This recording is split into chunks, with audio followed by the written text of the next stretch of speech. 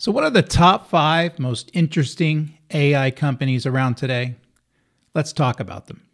So welcome back to AI Insight to Innovation, your one place to find out how to make AI work for your enterprise. I'm your host, Dave Linthicum, author, speaker, B-list geek, and analyst with theCUBE Research. Let's get started. Well, this kind of came from a bunch of questions I got about where the market is, and also newcomers, new companies, upstarts, innovative technology, things that I see kind of different from the vast ocean of AI startups we have out there. Everything from the AI micro clouds, GPUs as a service, all the .ai companies that are starting to emerge. Just a huge amount of private capital is going into this marketplace, as well as the existing public players, Microsoft, Google, AWS, OpenAI, all these other large behemoth companies, NVIDIA, that are making strides in the market and taking advantage of the rise of AI and the hype that's being around this technology today, which I think is interesting unto itself. So we're going to explore a list of what I think are the most innovative and impactful companies that are kind of at the forefront of this market. So I did a few things when I picked this list. Number one, I only went with 5. I guess I could probably easily do 10 and 20 and 30 companies that are innovative in the space, but just wanted to look at 5 of the ones that are out there. And I had a criteria for picking the 5 that I did. Number one, and most importantly, unique and innovative. In other words, they're doing something in the market that others aren't necessarily doing, and so they're creating a space within the market.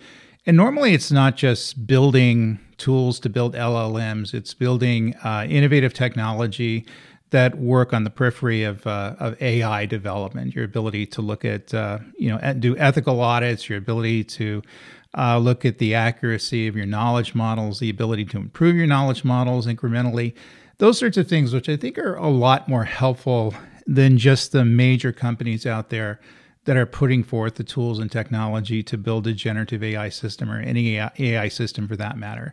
That technology has been around for years. We've just seen it refine itself and move in the whole generative AI direction, but there's not a lot new there if you look at how AI systems are built and how they're deployed. The models we're using, which are generative AI models, which really in popularity is probably a couple, 3 years old, is new, but it's also driving a gold rush, so to speak, in the amount of money that's flowing into that technology space. And that's why we're seeing some of these, companies that are starting to emerge as being very uniquely innovative in the space. We're going to talk about them. Also, they're informally well reviewed. So in other words, I haven't just heard about the formal reviews, analyst ratings, things like that, with the big analyst firms, but actually people who are using this technology have given me the feedback that they find it valuable, which I think is very important. We certainly have a lot of formality out there in the number of reviews, and I'm no stranger in doing those reviews, working for analyst companies and magazines, things like that over my 30-plus year career. However, just kind of getting the input from the rank and file out there, people that are using this technology successfully and have hands-on experience with it and can tell you that it does what it does and it's impressive to them. So informally reviewed by people I know in my network. The other thing, they can generate business value quickly. So it's not this thing where we're going to create this strategic technology that may or may not generate business value for your enterprise, but it's something that can generate value and bring it back into the enterprise in a fairly short period of time, 6 months to a year. So it's not this big, huge, honking AI strategy and AI strategic technology that may or may not have a business benefit or not. For example, building large language models for some of the businesses versus some of the more tactical use cases out there, things like that. It's going to be able to return value back to the business that can be measured. And then fourth, they're privately held. So I'm not interested in looking at publicly traded companies. Obviously, if it's privately held, they're normally going to be younger companies, equity funded, things like that. I do get people who ping me a lot looking for publicly traded stocks to buy. Never have anything to say there, but it's interesting that these are small companies, they're private equity based, and the normal suspects, people down on Sand Hill Roads that are investing in them. And I think that kind of makes them interesting. And so they're not investment opportunities for most of the rank and file. Certainly if you're in the private equity space, sure. But for most people, you can't buy stock in these companies on the public markets. So let's get going. So first on the list, it's Cohere, Cohere. And they specialize in natural language processing, NLP tools, and their main offering includes APIs that allow businesses to integrate advanced language models into their systems easily without heavy technical overheads. So Cohere provides products like their language model customization, enabling technology to build chatbots and perform data analysis while maintaining strong data privacy protocols. So this is one of those tools that is not necessarily the complete solution. It's part of a solution. And they're able to provide some NLP tools that are going to be very helpful to the developers out there. The feedback I got from folks who are using this, it's very easy to use. It is able to pay for itself in a very short period of time. And they consider it a must-have for people who are building AI systems using chatbots, NLP tools, things like that, which is pretty much most of them. Everybody's putting natural language processing on their AI systems, even though they have API access is one of the areas, but people want to talk to their generative AI systems in their AI systems, and that's how you do it. So the next on the list is one that you hear a lot about, and I'm adding it to the list, and that's Hugging Face. They're renowned in AI community for their open source Transformer library, which is used in various NLP applications, again, natural language processing. And they make tools like Model Hub, where developers can access and share pre-trained models and data sets. Their platform encourages collaboration and innovation in the space. And so, in other words, they allow a community to participate in building these various systems. And developers that I know, people who are building AI systems and some of the AI architects in the space, including myself, hear a lot of good things about using this technology and the ability for it to become a force multiplier in the marketplace for folks that are building and deploying AI systems. So Hugging Face, certainly, it's a well-known name out there. It's one I think most of you have already heard of, but it's on my list just for those reasons. So then we have Runway, which is pushing the boundaries in the creative industry with generative AI tools. They offer software for video editing and content creation, like their Runway ML platform. And this tool helps artists and creators generate visual effects and graphics more efficiently, allowing more dynamic and creative output. So this is kind of another derivation of the whole AI market. This gets into the creative, this gets into the artistic, obviously supporting things like marketing, personalization of experiences, all these things are there for the business benefits, but it's just really cool that we have so much going on in the marketplace where we can get into these image generation, video generation, audio generation areas where we're able to create this content in a dynamic and valuable way, and not just creating things that are annoying people. I think sometimes there's too much AI out there. You go to YouTube and half the videos out there have AI voice generators that people are running, but the ability to back value, in this case, business value, into the creative effort and build it into your applications. And again, for the businesses, low-hanging fruit would be logistics, the ability to create training videos, your ability to do personalization of various systems out there, and that's potential here with products like Runway. Adept AI. And these guys are moving toward enhancing human productivity through automation. And they're working on systems that can handle complex multi-step tasks across various software applications.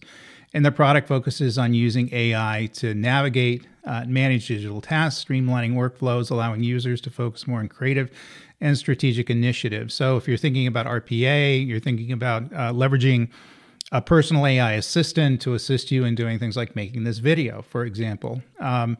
This is the kind of technology that's starting to emerge. Obviously, RPA has been around, robotic process automation has been around for a long period of time, and we've been dealing with automation using AI systemic to lots of different productivity tasks for probably the last 20 years. But now with the whole generative AI focus, getting into net new technologies like Adept AI that are becoming very good at automating tasks that we're normally used to doing manually. And you think about it, we're about to hit the world where we're going to have an AI assistant that's on our iPhones. And certainly people are integrating ChatGPT, generative AI tasks, ChatGPT tasks, things like that, into their daily lives and automating things that were once not automated, responding to emails, the ability to auto posts on your social media. All these sorts of things are available to now to you. And well, this is really kind of another tool in your arsenal. And people who use this tool, direct from their mouths, they find it very innovative and very productive to use. So Adept AI. So finally, Grok AI, G-R-O-K. I'm always afraid about mispronouncing these things. AI is making waves in explainable AI. And so they are developing tools and frameworks that aim to clarify how AI systems reach their decisions. And so in other words, this is kind of a cool angle of it, because if you think about it, we're getting answers from these AI systems, and in some cases pretty important answers. The ability to improve a loan, your ability to diagnose someone with a disease based on imaging, things like that. And this is tools and technologies, and we're starting to see a lot more of these things.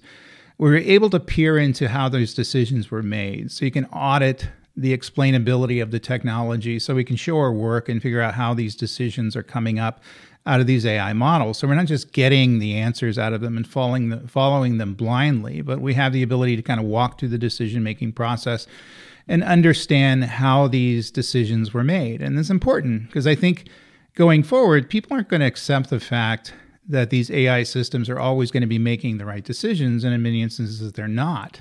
So your ability to have explainability, your ability to audit these systems using tools like this, I think is going to be something that's got to be in terms of the framework. As far as when I build AI systems, the explainability of those systems, the ability to track decisions through them in terms of testing, in terms of auditing, in terms of compliance, all those sorts of things are going to be very important. And your ability to have tools like Grok, I think, is absolutely important as well.